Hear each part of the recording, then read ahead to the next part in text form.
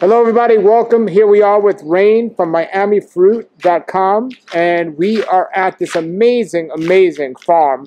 And he's going to tell us a little about the history and the vision of this farm, and then we're going to see some of the trees here. So, welcome to the show. Thanks for having me. It's a pleasure. Yes. So, how many acres do you have here?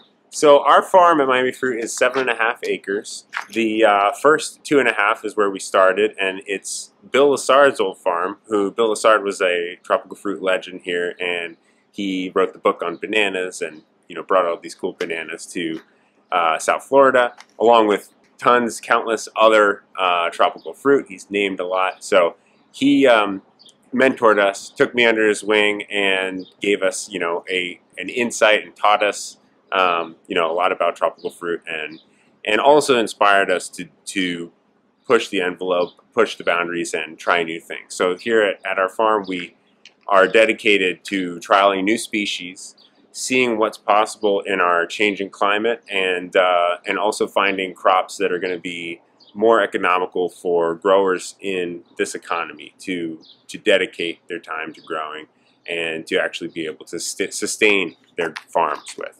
Now, your company, Miami Fruit, helps people all around the country get all this tropical fruit that people normally couldn't get, right? Yes, yeah. So MiamiFruit.org is a place where people can order the highest quality and the most diverse variety of tropical fruits. Check it out. We have everything. We've been doing it longer than anybody, and if there's something to be found, you'll find it there. And so diversity is really our main focus. Very good, very good. And I know there's a lot of people that get fruit from you here. Can you talk about some of the different types of trees you have here that people might not be aware of? We have here at this farm. We are trying new things. So we have hundreds of different varieties here, but not all of them are going to produce. So we are throwing darts at the wall, seeing what's going to stick, trying things that either have never been tried before in this area, or haven't been tried in a long enough time that we don't get quite as much cold as we used to, and we might be able to get away with. So we're trying new things, but what's on the website, things that are different that we sell, stuff like all the exotic rare bananas that we have, the Mamey sapote, the tropical persimmon, abiu, ice cream bean. The list goes on. There's hundreds of products on there, and we strive to offer even more every year. Now, how much of a percentage of the fruit that you grow here versus that you get from local farmers? How do you work? So most of our fruit comes from local farmers and farmers across the seas. So certain things like our tree-ripened, tree-fallen Malaysian durian, we're just never quite going to get away with it here, or at least we haven't figured out how. Soursop is one that we bring in from a grower in Grenada that we have a tight relationship with. We can grow soursop here, but only about half of the year, and even then we have problems with it. Our climate does restrict us in a way. However, we have the best climate in the continental U.S. to grow this stuff. Granted, the Keys might be a little bit better, but there's no land left there. So we have the only place here in Homestead in South Florida that we can grow really, really tropical things and get away with them. And that's what we're trialing here. So actually, every year we're producing more exotic stuff like Rollinia we have now producing and on the website, but we are actually taking out old trees that we don't need the fruit for, like avocados. So we'll replace avocados systematically with newer crops that we've proven that will work. What do you do with the trees you take out? Oh, we mulch them. Oh, yeah. Really? Oh, yeah. Oh. Yeah. No, they're too big to transplant. Sure. So what I like about what you're doing here is you have a great internet presence. Everyone check out their website. I love the list you have of what fruits are in season and when. But what I really like what you do is there are people that have farms for many, many years. Mm-hmm. They're old. They wouldn't know the internet if it hit them in the head. And they have all this amazing fruit, but they don't have any way to get it out to the world. Right. So you work with them and help them get it out to the world. We have hundreds of growers. I mean, probably thousands of growers. And our goal is to try to improve the supply chain, especially for tropical fruit, which doesn't have a great shelf life. So, you know, the example I always give people is like a typical supply chain would go from a grower to a packer to a wholesaler to a distributor and get trucked across the country. That could take weeks. And then once it gets to, say, New York or Chicago or California, it sits there in the wholesaler and gets distributed to a retailer, and then the retailer holds it for a few days or a week, and then by the time you're eating a dragon fruit from Homestead, it could be almost a month old, and it tastes like water. So we pick the fruit and we put it in a box, and the customer gets it the next day, and there's flavor and there's nutrients. We get to harvest it when it's ripe. That's the beauty of what we're doing is quality control, delivering the best product possible to the customer, and then paying higher prices than normal in most cases for the grower. So we can cut out a bunch of steps that actually are detrimental to the value of the product. Sure, wonderful. Well, this place is amazing, and I know you have future projects that you're working on helping current growers to keep their land and property in business. Yes, So tell us a little about that. So that's kind of probably what I feel is the most beneficial to your audience, because I'm sure a lot of them know about us or have ordered from us. Here in South Florida, we are dealing with a competitive market, the fruit market, which most of the fruit in the U.S. is coming from other countries where the cost of production is much cheaper than here. Right now in 2022, in Homestead, it costs anywhere from $100,000 to $300,000 per acre of land, bare land, to purchase. That's farmland. If you want to set up a farm in, say, Ecuador, where a lot of the produce in the U.S. is grown, the land might cost $500 to an acre, or maybe $1,000. And the cost of labor might cost $1 or $2 a day per person. You know, here we're talking about hundreds of dollars a day per person in labor, and fuel is a fraction of the cost that it is here. So if you take a pineapple to store that was grown in Ecuador, the cost that went into that is orders of magnitude less than the pineapple we grow here.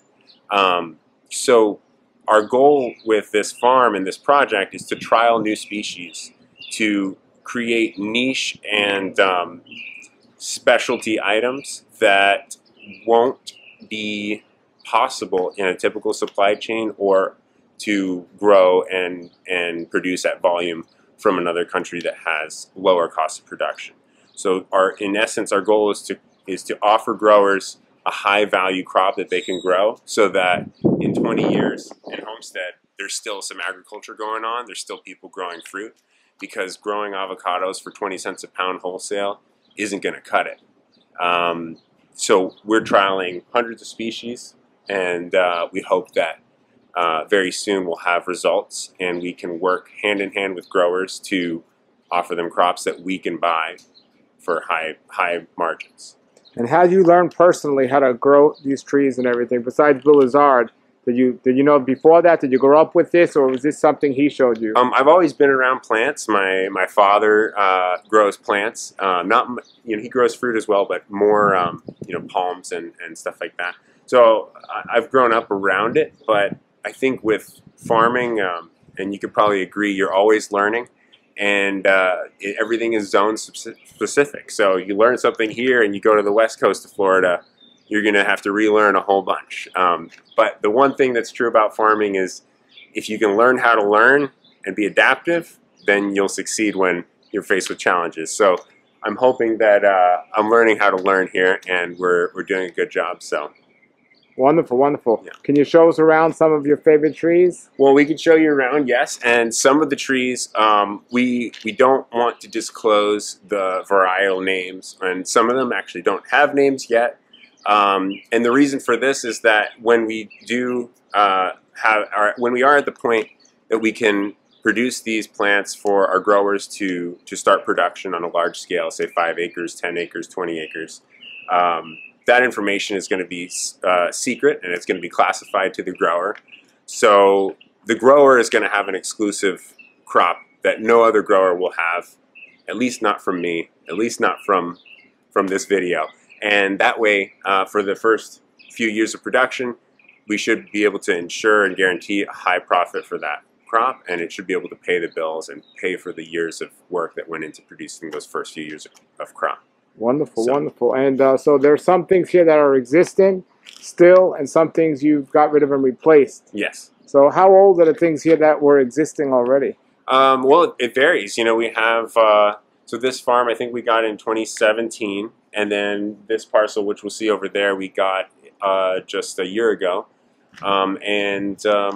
Yeah, so there are some trees here that are 20, 30 years old. There are probably more.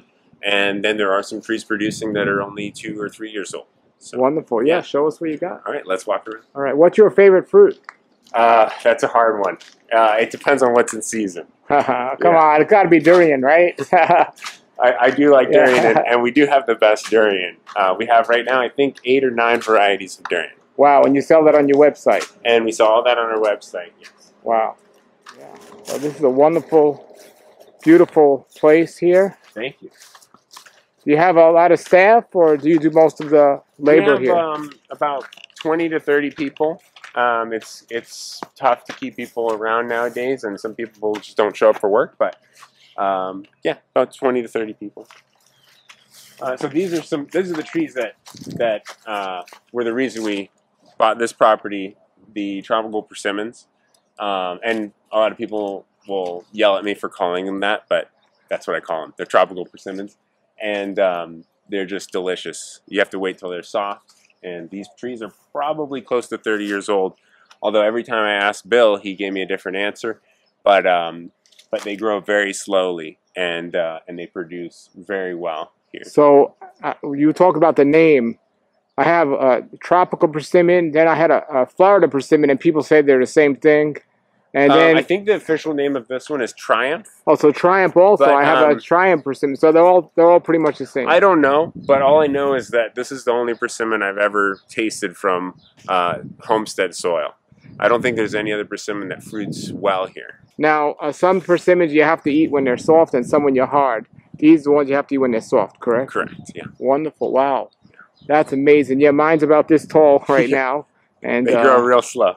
Yeah. And so after how many years? I heard they don't give fruit after, since these are already here, you might not know.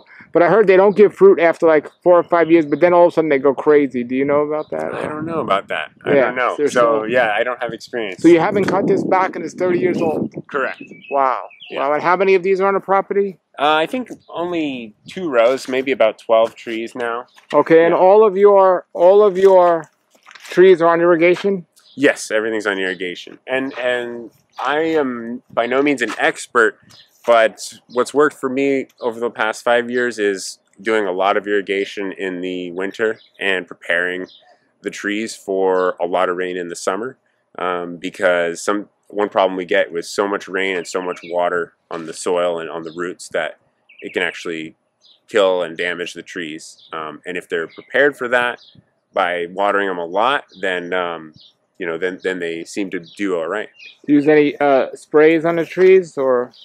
We do have some organic sprays, but we really are not focused on spraying because most of this farm is not for production. It's for experimentation and trialing the species. If we have proof of concept, then we can offer this crop to the grower, and then they can worry about the techniques and sprays they have to use. Because I'm not a large scale professional farmer. I'm a bit of a jack of all trades. And if our fruit is ugly and has a bit of spots on it, it's no big deal. Our customers don't care about that, and so we don't we don't worry about making things look really nice. Everyone prefers it to be sweet. These are ice cream beans.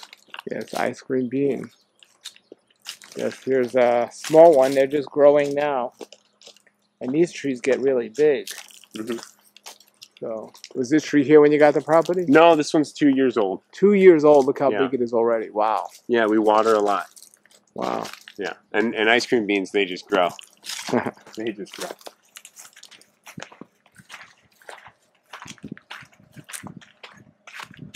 What's all this growing here?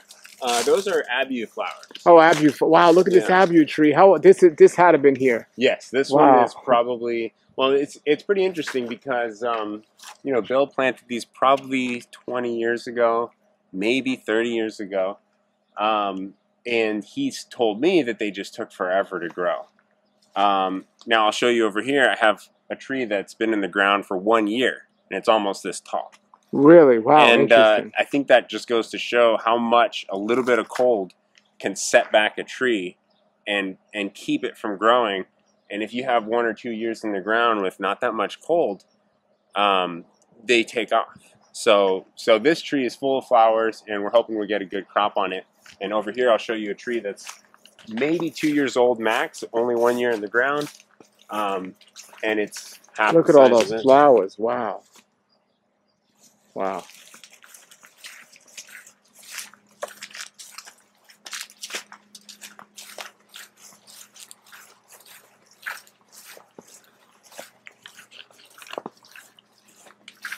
And here's our 2-year-old tree, Wow. That's 2 years old. Wow. and it's loaded with fruit. How big was it when you planted it? Not very big at all. Just loaded with fruit. Wow. Not big at all. And look at it. Wow. And we water constantly. I have the irrigation on these about 5 times a day. How many abu trees do you have? Handful. Well, we have some. We have a good amount. So do you source your own trees with your own rootstock and your own grafting, or do you buy them from other places? No, I would prefer to buy them. However, when we got this parcel, or when we had plans to get this parcel, it was in the beginning stages of the pandemic, and there were no fruit trees available. I'd call Zills, and he'd say, "Sorry, we got nothing for you. Only existing customers." You know, and there's just nothing really. There was no trees available, so I started growing my own and grafting my own. I learned how to graft, and I've grafted like probably 5,000 trees last season, and we planted half of those. That parcel has about 2,500 trees, and so I still have a handful of trees that I'm you know, selling and sharing with my friends. So yeah, that was difficult, but I did, you know, we started our own little nursery just to supply ourselves with trees to grow. And it's been fun learning how to graft and learning how to do all this stuff, but definitely I prefer to buy it from the professionals. Yeah, what's this tree here? It looks This one's an abu too. okay. So was that smaller than that when you first planted it? I can't quite remember, but it probably was. They may just be 2 different seedlings. These 2 are not grafted. I do have some grafted ones. So you have grafted abu, because I thought all abu around was seedlings, but you have grafted. No, I do have some grafts that I've that's done, wonderful. and I don't think it's necessary. But we'll have some results for you in a few years. So abu is more true to seed for the most. I just think that there aren't that many varieties that are that much better than a seedling, that it's Right. worth it. But you never know what you get with the seedling. So So hey, you've been doing this a long time now. So is there any fruit? I mean, there's thousands of fruits around the world, but that you haven't tasted yet that you would like to? there's tons of fruit that I haven't tasted that I would like to. I'm not really sure what the names would be, but Okay. if I had time, I would travel and try some of these fruits for sure. But as for South Florida, you've tasted just about everything that grows down here in this climate, right? Well, I think I've tasted everything that that's around here growing. Yeah. But I think we can grow a lot more than what people are growing, and I think we just need to find the right varieties and the right methods, and get these trees in the ground and get them going. You know, I don't think that we've even tapped half of the potential of what our climate's capable of here. Wonderful. Yes, absolutely. Okay, so what else you got? Well, there's we grow a lot of pineapples, so maybe we could show the pineapples this way. So he's taking us over now to his pineapples that we grow a lot of. Now, is there something special about your pineapple that, because people can get pineapple, I know it's not the same quality, but Right. you can't get abus in the store. You can get pineapples in the store. So what makes you decide to grow so many pineapples? Well, yeah, when you try a pineapple grown properly and ripened properly, you'll understand, I'm sure you know that it's nothing like the ones in the store. The pineapples in the store are great for, for what they are and for as cheap as they are. But they're picked green and they're sprayed with a petroleum-based wax and chemical preservatives so that they can last. And they're just hardly edible most of the time. They bite you back. Once you have a fully ripened, beautiful pineapple, it's just sweet and it melts in your mouth, and there's really nothing like it. Now, I heard real pineapple has seeds in it. Is that true? All pineapples have seeds. Yeah, but the commercial ones, they're so small you don't really see them. Right? Whoa, look at this. Yeah, so this is one of our pineapple patches. One of the things about pineapples is that they ripen from the bottom to the top. So if you have a real big pineapple, it'll start ripening at the bottom, still be green up top. By the time it's ripe at the top, the bottom could be rotten. So we grow a lot of our pineapples in pots to try to keep them small. So when the pineapple ripens, the entire fruit can ripen, and we don't have to pick it too early where you have most of the pineapple is green. So for example, this, maybe it's less than a pound, about a pound pineapple. It's perfectly yellow, perfectly ripe. There might be a little bit of green at the top, but it's going to be completely sweet the whole way and not rotten at the bottom. So for example, a pineapple in the store is like, whatever, $3. So this high quality pineapple, I know in specialty stores in New York it would cost a tremendous amount of money, but for somebody like me, I want the best. But how much would something like that be? We sell things by the box on our website. So we might have, a box may have 5 pineapples, may have 3 pineapples, depends on the size.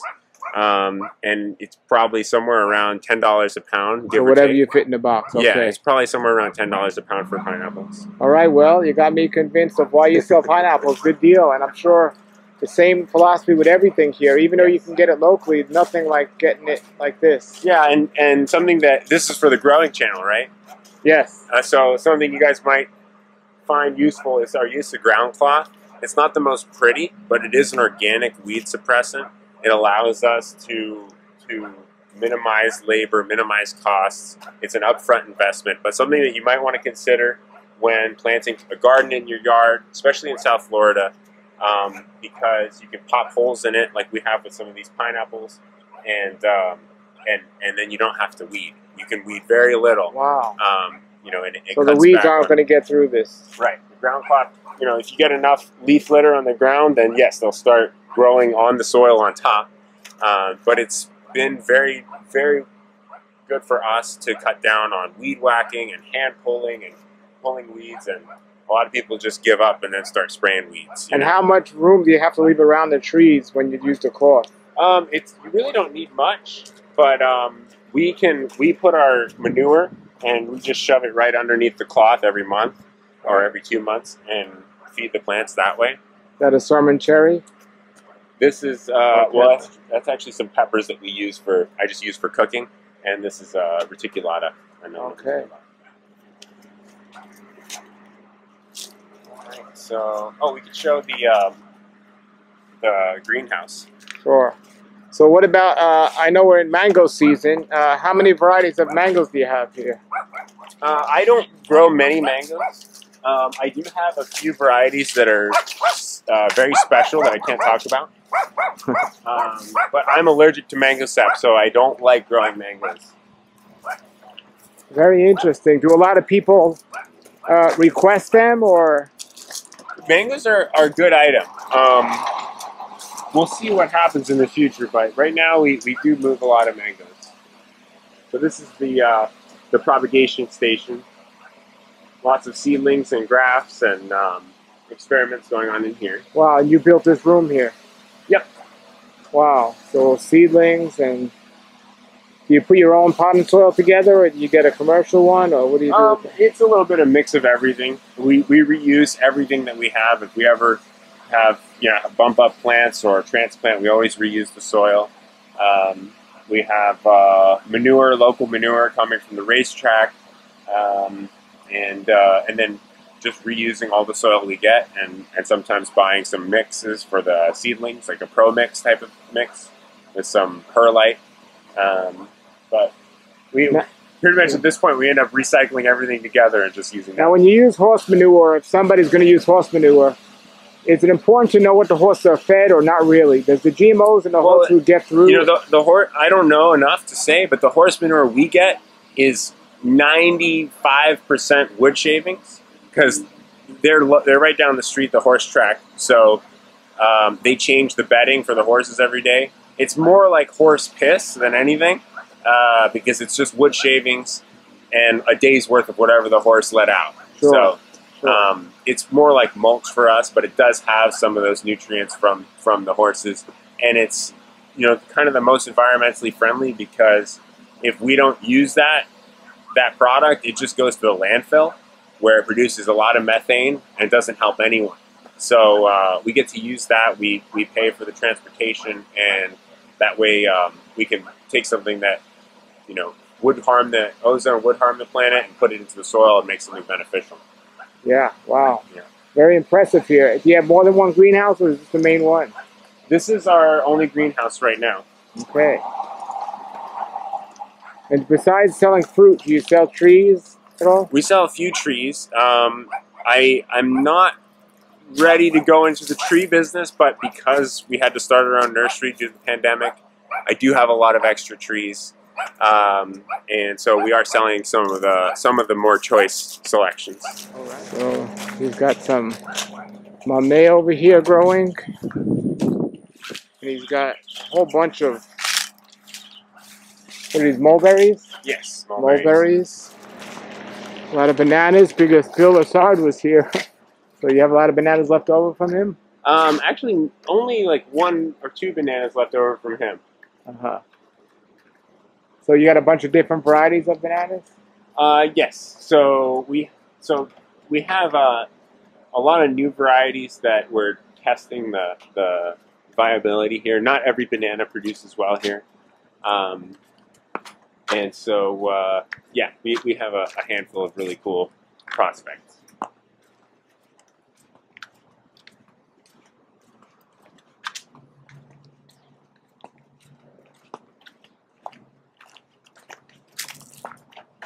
Now, I see there's a lot of gravel here on the ground, but that new property you have over there is mostly grass. Was that split at one point, or was it always one property? I know you had this first. It was both. They both belong to Bill Lassard, but yeah, this is the division of the 2 parcels, and this gravel is for us to move trucks around, and it's kind of a driveway for us.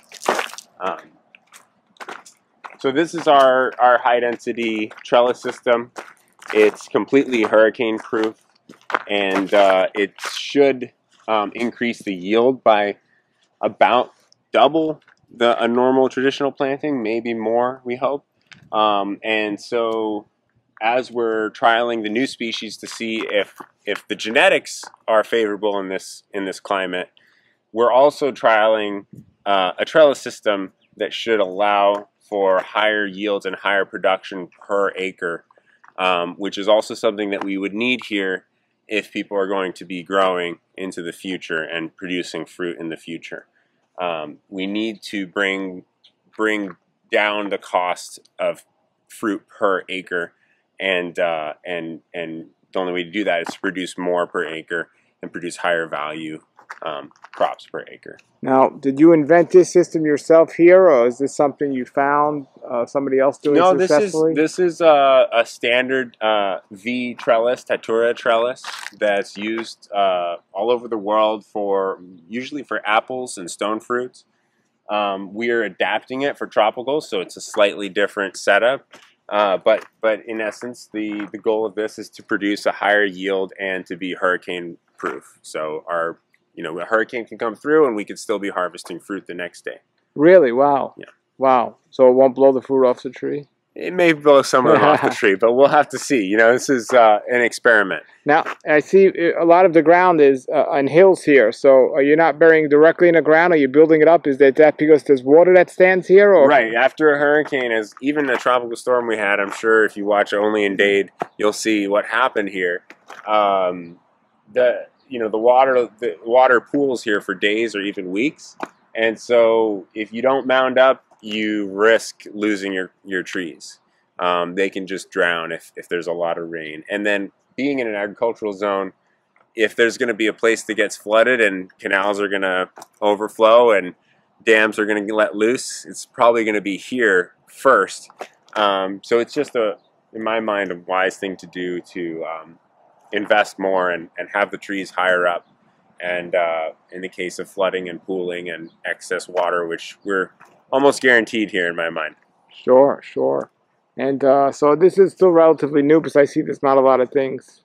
Right. This is just planted a couple months ago.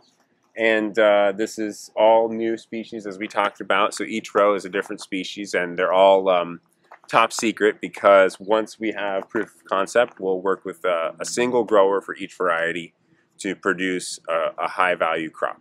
Wonderful. That's great. So you're going to take some of the trees from here and bring them to that grower that you're working with? We'll propagate them, yes. Oh, great, so great. Either air layer, a graft, or some of them, in some cases, seedlings. Great, great. Cool. Well, this place is amazing, and I've been seeing them online for a long time. MiamiFruit.org. I thank you for your service of what you're doing of helping the local growers and helping people like me who eat a raw vegan diet get some great tropical fruit. I wish been my when pleasure. I was growing up and younger and getting into the raw foods, there were places like this, but now you're here to help new people. It's my pleasure, and we hope to continue serving and providing the best quality fruit. Thank you very much, man. Thank you. Great. Okay, everybody, so here I am with these fruits that I got from Miami Fruit. They were so kind to give them to me, but you can get these right now on their website. They're called Granadilla, and this is just an example of the exclusive fruits that they have that you really can't find anywhere else. So it's like a form of a passion fruit, and other than the color, it just feels and looks just like a passion fruit, but it's much sweeter than a passion fruit because the passion fruits are kind of bitter and sour, so they break open here, and I've had these before. I just love them. They look exactly like a passion fruit on the inside, but they're sweet. They're just like a passion fruit. You're going to seed out that.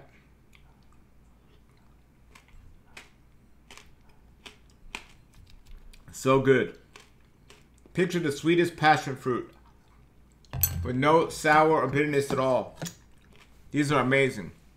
So every season, what's in season, you could find on their website. All the different things. And they have a list of what's in season and when. So I'm really glad I finally got out there to Miami Fruit. They're doing something that no one else is doing and making this available.